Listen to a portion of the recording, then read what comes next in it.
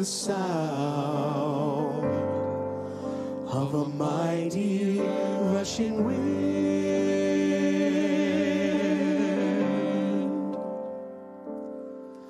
and it's closer now than it's ever been. I can almost hear the trumpet as Gabriel sounds the call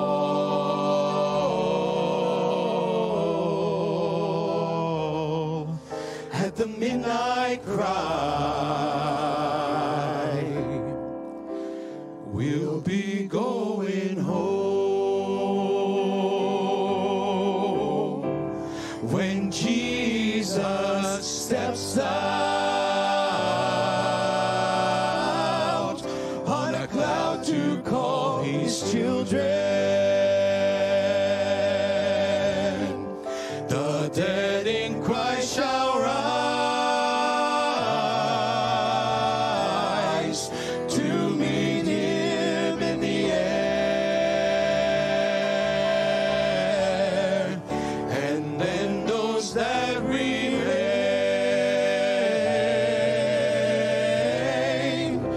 shall be quickly changed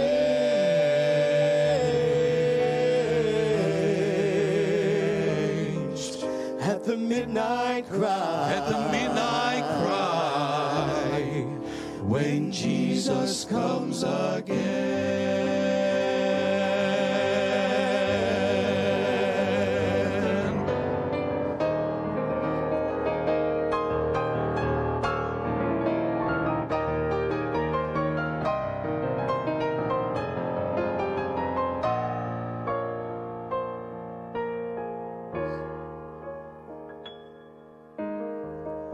I look around me, I see prophecies fulfilled,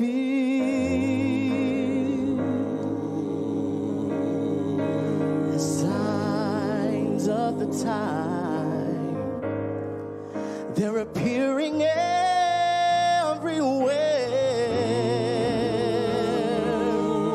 I can almost hear the Father.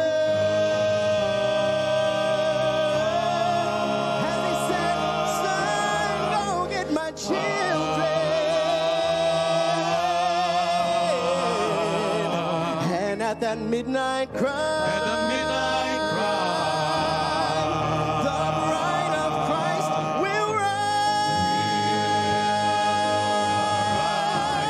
when Jesus steps out on a cloud to call his children. The dead in Christ shall rise to meet him in the air, and then those that remain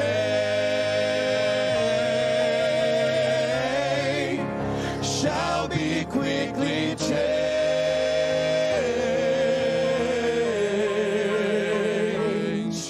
at the midnight cry. At the midnight cry, when Jesus comes again, and then those that remain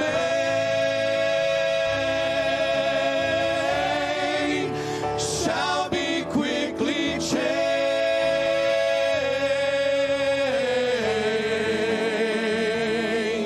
at the midnight cry. At the midnight cry, when Jesus comes again.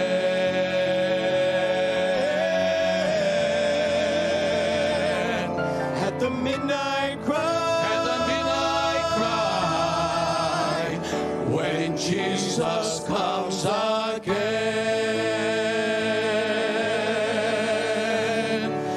Comes again.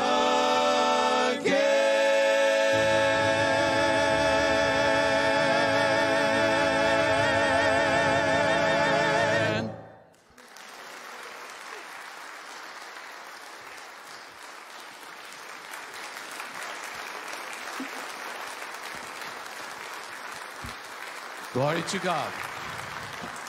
Send the children out that door. The children, send them out that door. Yes, right there. children's service. You can come out through this door, please. Exit through this door. Thank you. Thank you. Wow. After that, I'm almost embarrassed to get up here. They really did an outstanding job this morning. Amen. Amen. Goodness gracious. That's one of my favorite songs, too. I don't know how they knew that, but I looked up there, even the dog was singing. I mean, I couldn't believe it. Wow. We'll be finding 1 Corinthians chapter 15. And as you're finding that, I'll give a few introductory remarks, about 10 minutes worth, then we'll get to the text. But I was thinking this past week about this message, and this may very well be the most important message I have ever preached.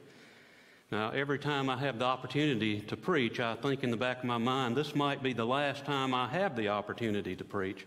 So for that matter, the message is important, but the subject of this message this morning is probably the most important subject one could ever preach on. And of course, I'm talking about the resurrection of believers.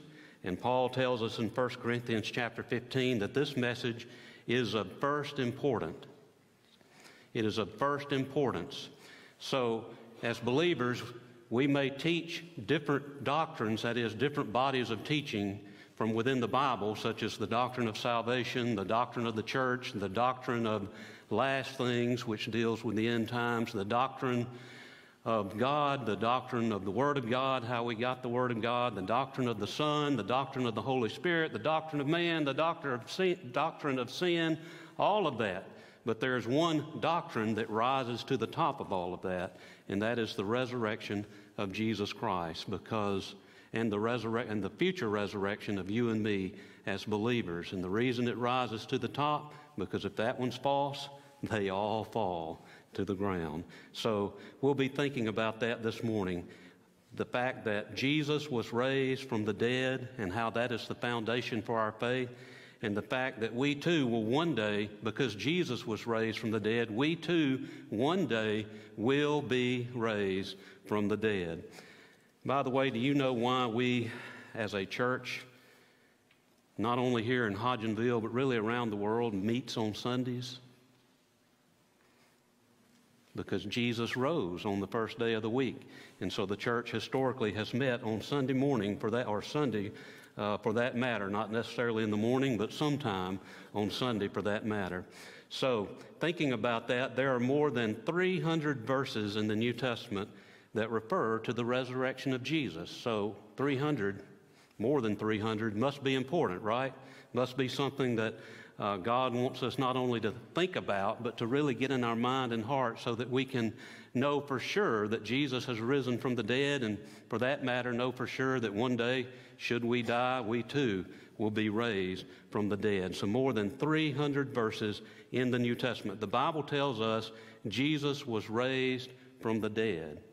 And because of that, we too will be raised. In Acts chapter 4, verses 1 and 2, the Bible tells us that the apostles proclaimed the resurrection of Jesus. In Acts chapter 17, verses 1 through 3, we find the apostle Paul proclaiming the resurrection of Jesus. Now, earlier in Acts, we see the apostle Paul standing nearby while Stephen was being stoned to death for his faith.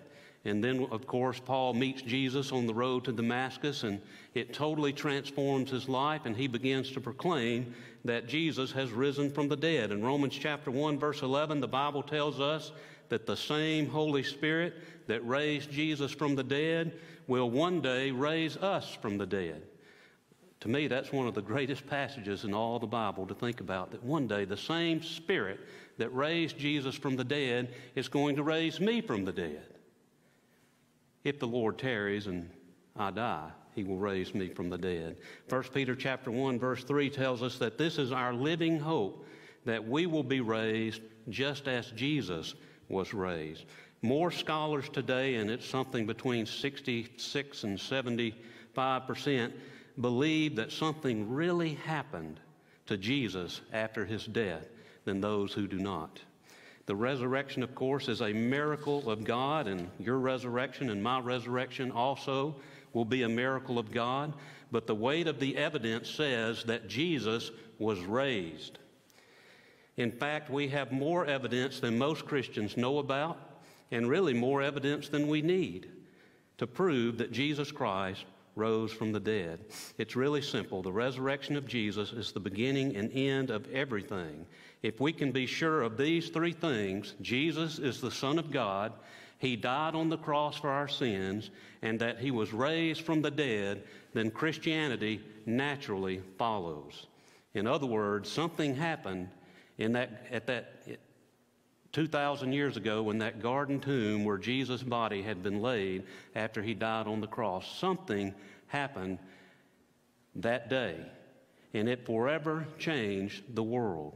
And we'll talk a little bit more about that in just a few moments. But Christians' claim flows something like this. This is what we believe. We believe that Jesus was God.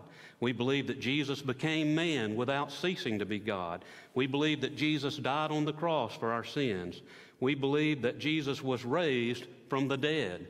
Therefore, whatever Jesus taught was true because He's Lord.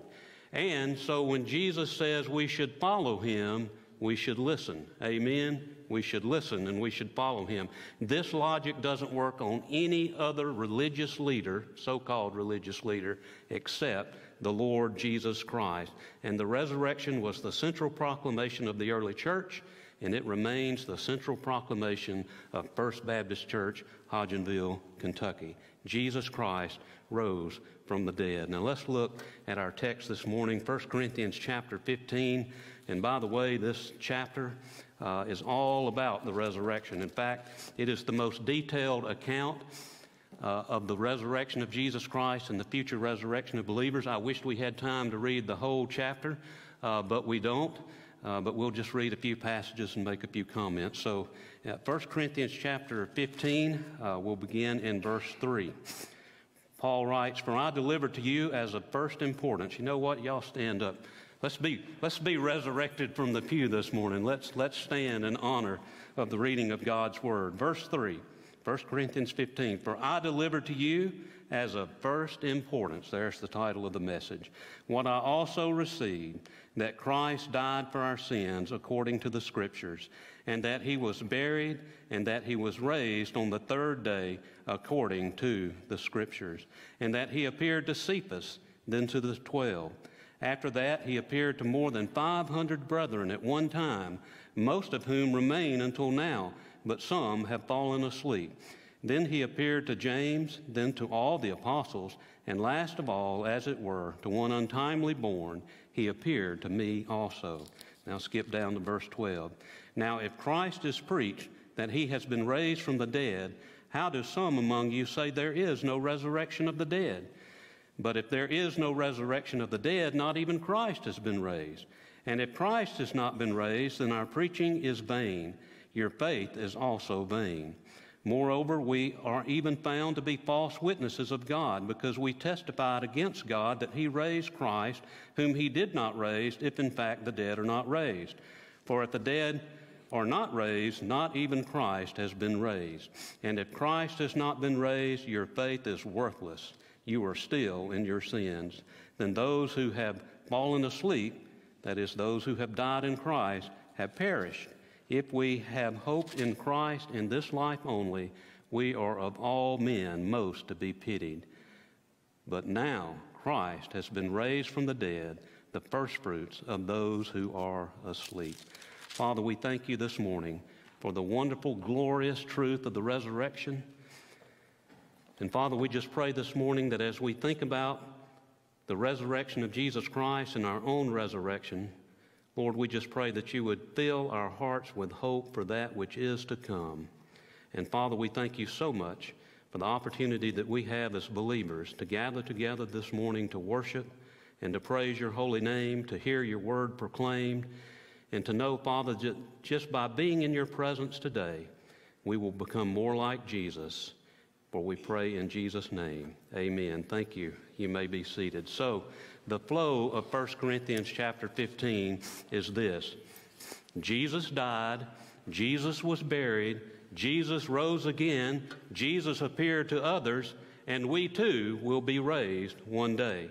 And three things can be said about the resurrection itself as we think about the importance of the resurrection. And notice in verse 3 that Paul says that this is of first importance. Again, this rises to the top of the list.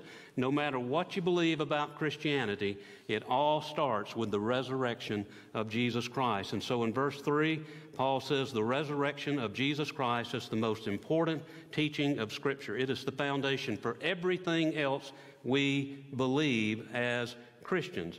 Everything else we believe about the Bible, everything we believe about salvation, everything we believe about Christianity in general, everything we believe about our own future resurrection and the afterlife, it is all wrapped up in the importance of the resurrection of Jesus Christ. So the resurrection is priority number one for believers. Belief in the resurrection of Christ is priority number one. In fact, Paul writes elsewhere that in order to be saved, we have to believe that Jesus died and rose again. That's how important yet basic this doctrine, this teaching in Scripture is. Verse 4 tells us that Jesus died, that Jesus was buried, and that he was raised. That's the basic gospel message.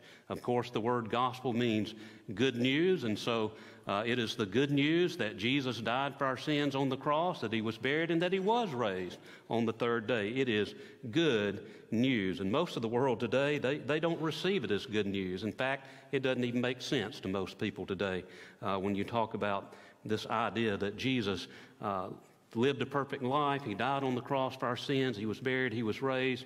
You know, it's really hard for most folks to wrap their mind around it. I've been a believer for 40 years, and sometimes I still have a hard time wrapping my mind around this whole idea of the resurrection. But the Bible says it, and I believe it. I don't just believe it because the Bible says it. I also believe it because it has changed my life. The resurrection of our Lord and Savior, Jesus Christ. In verses 3 and 4 say together that it is all according to the Scriptures. So Paul received this truth by way of revelation, directly from God, and he's writing about it for us now in 1 Corinthians chapter 15. In fact, as I said a few moments ago, the whole chapter deals with the resurrection. So he begins by declaring the importance of the resurrection, and then he moves right on in to giving proofs that the resurrection actually occurred. And the way he does it, he just gives eyewitness accounts. I mean, that's the best kind of proof there is. We saw him with our own eyes. That's the idea here. And notice what he says as we work through this passage. It's one thing to say that Jesus died and rose again. It's something altogether different to be able to say Jesus died and rose again and we saw him. We saw him after his resurrection from the dead. So thankfully, Paul doesn't stop with proclamation, but he provides us some proof, and many convincing proofs for that matter. So post-resurrection appearances of Christ, he is saying that Jesus died and rose again, and we saw him. And in the New Testament, we can isolate at least 10 distinct and separate post-resurrection appearances of Christ. And so there were a lot of people who saw the risen Christ. But Paul lists 5 of them here. In verse 5, first part of verse 5, he says that Christ, after his resurrection, appeared to Cephas, another name for Peter. Then he says he appeared to the 12. Now, you're thinking about the 12 disciples, those original disciples, of course. By this time, Judas had shown his true colors and he was out of the picture, but they still referred to that group as the 12. And so the other disciples saw him. Perhaps it was 10 out of 12, but they're using the term here, the 12, to refer to that original group of disciples that Jesus called out. Then verse 6 tells us that he appeared to more than 500 people. Now, every once in a while, someone who is trying to argue against the resurrection will say something like this: well, it was all a mass hallucination. Listen, 500 people, even if they've been smoking the same thing, aren't going to see the same thing, okay? So there's no mass hallucination going on here. These people saw him. They saw him. Jesus appeared to them after his resurrection. They saw him with their own eyes. So there's no mass hallucination. And at this point in the early church, when Paul wrote this, there were probably some of these 500 witnesses were still alive. This is probably 25 years after the resurrection. So some of those folks would still be alive. So there would be some folks there still living who could attest to the fact that they saw Jesus. And you could not convince them otherwise. They know that they know that they know that they saw the risen Lord. So 500 witnesses. And then he says in verse 7, he appeared to James. Now this is the half-brother of Jesus he's referring to here, who wrote the book of James. Another appearance, he says in verse 7, was to all the apostles. And then another appearance he gives us in verse 8 was to the Apostle Paul himself, saw the risen Lord on the road to Damascus. Now I have said this, I think, in a previous message, but in order to be an apostle of Jesus Christ, you had to have seen the risen Lord. So there are no apostles today because nobody alive today has seen Jesus face to face. But the 11 apostles, obviously, and then there was one that they chose there in Acts chapter 1 to take Judas' place. And then, of course, Paul was an apostle directly appointed by Jesus after his resurrection. All these apostles saw Jesus face to face after their resurrection. So they were all eyewitnesses to the resurrection. So Paul is saying, how can you say there is no resurrection? Because apparently there was a group of folks in Corinth, and if you read 1 Corinthians especially, you'll come to the quick understanding that Corinth had a lot of problems. And I guess one of the problems was that there was a group there who either they were struggling to believe the resurrection or they just flat out didn't believe it.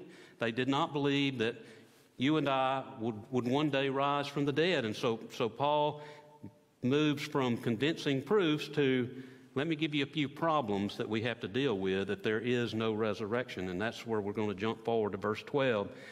He says here in these 12 through 19 that there are 7 problems that arise if there is no resurrection of the dead. And the first and most important problem is if there is no resurrection from the dead, not even Christ has been raised. See how important it is? If you pull the doctrine of the resurrection out of the picture, not even Jesus has been raised. And so he just continues to list the problems. Verse 13, he says, but if there is no resurrection of the dead, not even Christ has been raised. Says it again in verse 16, for if the dead are not raised, not even Christ has been raised. In verse 14, he says, folks like me are wasting their time if Jesus has not been raised from the dead. And if the dead are not raised, the preaching of Christ is a waste of time. In fact, he says here that in verse 14 that it's vain. That means it's futile. It's empty. There's no content to the message I'm preaching this morning if Jesus has not been raised from the dead. If there is no resurrection from the dead, really I have nothing to say whatsoever. I should just close my Bible and head on out the door this morning if Jesus has not been raised. Another problem, he says, that if there is no resurrection from the dead, Christ has not been raised. Therefore, the apostles are false witnesses of God. So they're going around saying and writing things about God and about Jesus that aren't true if there is no resurrection from the dead. You see how the problem just begins to snowball if there's no resurrection, if Christ has not been raised. A fourth problem, verse 17, also, here says that our faith is worthless. Notice what he says, and if Christ has not been raised, your faith is worthless. How many of you would like to have a worthless faith? Well, if Jesus wasn't raised from the dead, guess what? Your faith is worthless. It's not even worth the paper it's written on, so to speak. So again, problems that build if we deny the resurrection of Jesus. He says also in verse 17 that if Christ has not been raised from the dead, we're still lost in our sins, so no forgiveness. So right now, you and I, if Jesus hasn't been raised from the dead, are still lost in our sins. We are still on our way to hell and eternal separation from God and everything that is good if Jesus hasn't been raised from the dead. Another problem, he says in verse 18, if Christ hasn't been raised from the dead, our dead loved ones who died believing in Christ are lost. In fact, he says they perished. So, to me, that's probably one of the saddest things. If there's no resurrection of the dead, if Jesus has not been raised from the dead, then all of our Christian loved ones who died, they're not with Christ. They're separated from Him. So see how important this doctrine, this teaching of Scripture is, and see why it is the most important doctrine in Scripture. But not only that, he says in verse 19, if there is no resurrection of the dead, if Christ hasn't been raised from the dead, we are a miserable bunch of people, and we are to be pitied. Why? Because we have no hope. We have absolutely no hope whatsoever of any kind of future with God, with Christ, in heaven, if we reject the resurrection. If the resurrection hasn't occurred, if Jesus hasn't been raised, then we're a miserable bunch of people. And so Paul says it's of first importance, but if you don't believe it, here are the problems you have to deal with, so we work through those. But aren't you glad he didn't stop there? Notice verse 20. But now Christ has been raised from the dead, the firstfruits of those who are asleep. So in the Greek text, this says that something happened at a point in time back yonder.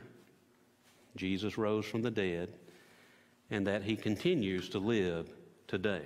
He's alive today. That's what Paul is saying.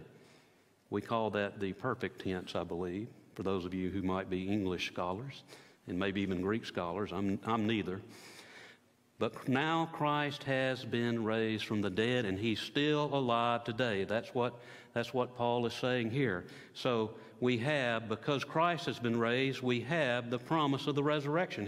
He concludes with the obvious. Jesus has been raised, therefore we too will be raised. He says that Jesus is the first fruits, so he's the first one who has been raised from the dead, never to die again. And one of these days, if the Lord tarries, we all know that we face death. We're all going to die, but the Bible says that because we die in Christ, we will one day too, just like Jesus, be raised from the dead. So those who are asleep in Jesus, and anytime the Bible in the New Testament talks about the death of a believer, it will often, most of the time, use the word sleep or sleep, because he's trying to give the picture there that death is not the end for the believer, that one day the believer will be raised up from the dead. So what's the bottom line? Jesus rose from the dead. What's the most important doctrine or teaching in the Christian scriptures, in the Bible? Jesus rose from the dead. And to go along with that, you and I also will be raised from the dead. And as I said at the beginning of the message, we have more evidence that most people know about, more than we need to prove the resurrection of Jesus Christ. We have the scriptures, and the Bible has proven over and over and over again to be the Word of God. We have the authoritative teaching of the apostles. They laid the foundation for the church, the New Testament apostles and prophets. We have eyewitnesses who saw Jesus face to face. And as I alluded to earlier, we even have changed lives to prove that Jesus Christ rose from the dead. All throughout the history of the church, you've seen person after person after person who's come to faith in Christ, many of them out of pagan backgrounds, and their lives were totally turned around for the cause of Christ. You know, people will die for a lie. We saw that on 9/11 20 years ago. But they won't knowingly die for a lie. And did you know that every time any of the apostles had a chance, and this is after the resurrection, had a chance to deny Jesus for their lives, they all chose death every single time. Not only that, this happened to at least 100 Christians in the early church. And when I'm referring to the early church, I'm talking about within the first century of the church.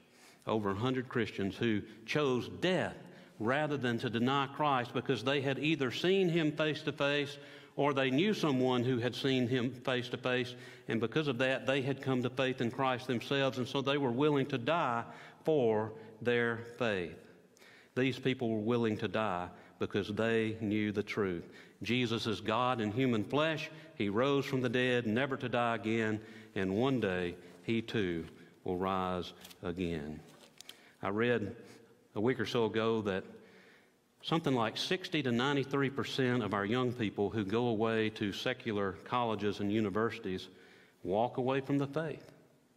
So if we have 10 young people, teenagers, aspiring adults, whatever you want to call them, in this church that are getting ready to go away from college, the statistics tell us that somewhere between 6 and 9 of them will walk away from the faith. The stuff I read went on to say that most of these who walk away will come back in their mid-30s. So by the time they're 35, they come back. The problems with this is not everyone who leaves returns, so that's a problem. And secondly, those who do return have wasted 10 to 15 years of their life that they could have invested in the kingdom of God. Why do they walk away? Peer pressure, secular professors, friends, maybe one reason, sin, trying to redefine God in their own image to suit and fit their own preferences. There may be some emotional reasons, blaming God for various things that they see in the world or that has happened in their own life. I have really thought about this in the last week or so. What if the answer to helping young people remain in the faith when they go away to secular colleges and universities is helping them to settle in their mind and their heart that Jesus died and rose again? They may not understand everything else, but if you can get them settled in their heart that Jesus died and rose again, even if they are being ridiculed for the faith, even if they can't even defend their faith in some cases, if they know that they know that they know that they know that they know in the back of their mind and in their heart that Jesus rose from the dead, and because he rose from the dead, they too one day will rise from the dead as well. I don't know, maybe a firm belief in the resurrection of Jesus Christ will help keep these young people in the faith rather than seeing them walk away. In verse 58, after Paul has gone through all of this teaching about the resurrection, listen to what he says. Therefore, my beloved brethren, be steadfast, immovable, always abounding in the work of the Lord, knowing that your toil is in vain in the Lord. Why fall away? Why slide into doubt when you know that Jesus died and rose again? Therefore, as Paul says, be steadfast in your faith in Jesus. He died and rose again. Be immovable about what you believe about the resurrection of Jesus Christ. And for the rest of your life, no matter how young or old you are, serve the Lord. Invest your life in the kingdom of God. The resurrection of Jesus Christ is the most important teaching in the Bible, and it is that teaching that we must believe if we want to be saved. The Bible says if you confess with your mouth the Lord Jesus and you believe in your heart that God raised him from the dead, you will be saved. It's that simple. Believe in your heart that God raised him from the dead, and you will be saved. And if you're here this morning and you've never been saved, my hope and my prayer this morning is that by simple childlike faith, you'll place your faith and your trust in Jesus. You'll say to God, I may not understand it all, but I do believe that Jesus died for my sins and that he rose from the dead on the third day. And right now, the best way I know how, I'm placing my faith and my trust in Jesus. If you do that, God has not only promised he will save you, he will save you. Let's pray together. Father, we love you and praise you. We thank you for this day. We thank you for your love, which you have demonstrated for each one of us, and that while we were yet sinners, Christ died for us. And Lord, we just pray this morning that for all of us here, but especially those who may be going away to some secular college or university at some future time, Father, that you would just help them to settle in their heart right now.